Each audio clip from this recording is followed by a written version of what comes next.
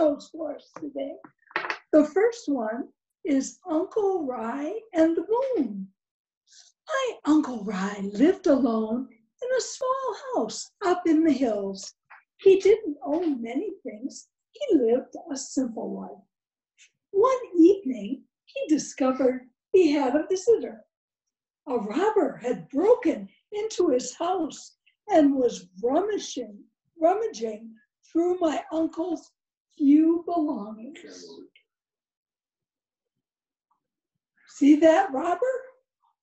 The robber didn't notice my Uncle Rye.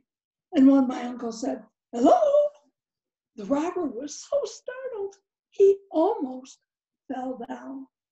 My uncle smiled at the robber and shook his hand. "Welcome, welcome. How nice of you to visit."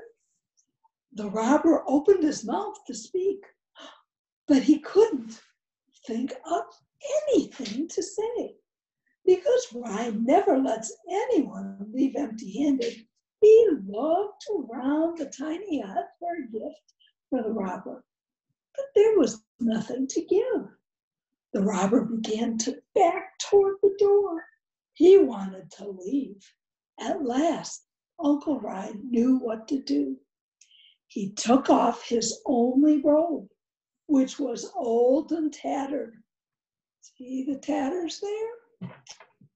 "Here," he said, "please take this."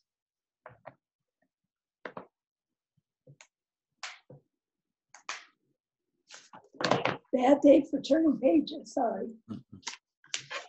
The robber thought my uncle was crazy. He took the robe, dashed out the door, and escaped into the night.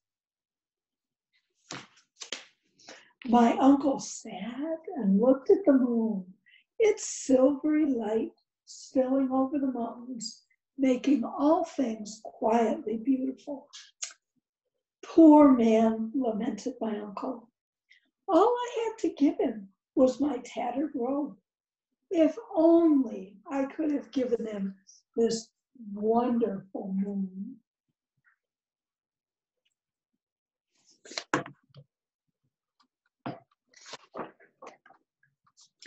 "Your uncle sounds nice," said Andy. "I don't think I could have given away my only robe." "I know how that is," said Stillwater. "But there's always a moon." "That was a good story," said Andy. "Thank you," said Stillwater. "And this is good cake."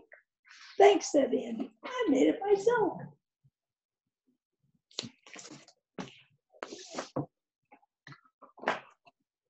And our next story is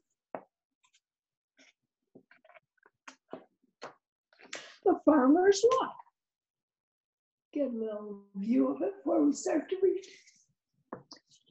There was once an old farmer who had worked his crops for many years. One day, his horse ran away. Upon hearing the news, his neighbors came to visit. "Such bad luck," they said sympathetically. "Maybe," the farmer replied.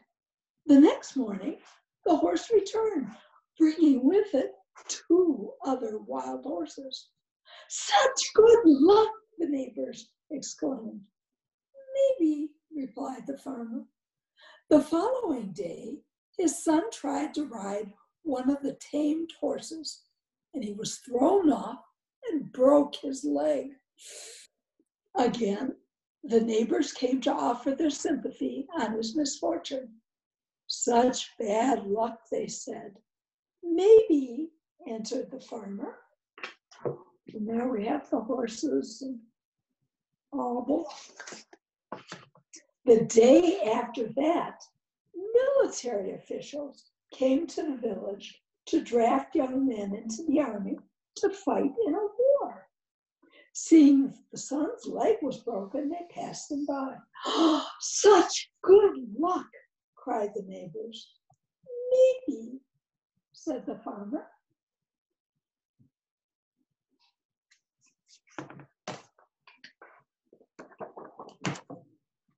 Okay, and then our third story is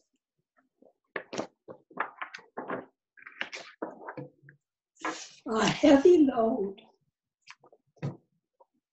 And there you get a little view. Two traveling monks reached a town where there was a young woman waiting to step out of her sedan chair. The rains had made deep puddles, and she couldn't step across without spoiling her silken robes. She stood there looking very cross and impatient. She was scolding her attendants.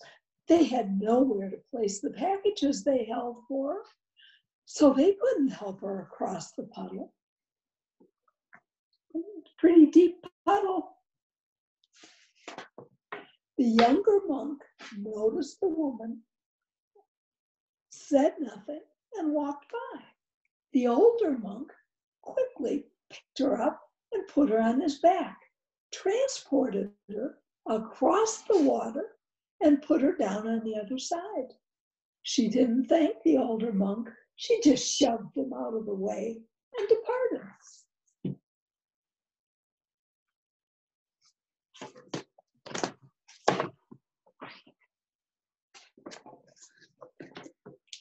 As they continued on their way, the young monk was brooding and preoccupied. After several hours, unable to hold his silence, he spoke up. That woman back there was very selfish and rude, but you picked her up on your back and carried her. Then she didn't even thank you. I set that woman down hours ago, the older monk replied. Why are you still carrying her? That was the story that stuck with me. Sometimes I carry that lady for a long time. And that's the end of our stories. And there it is if you want to get it and read the rest of it. Thank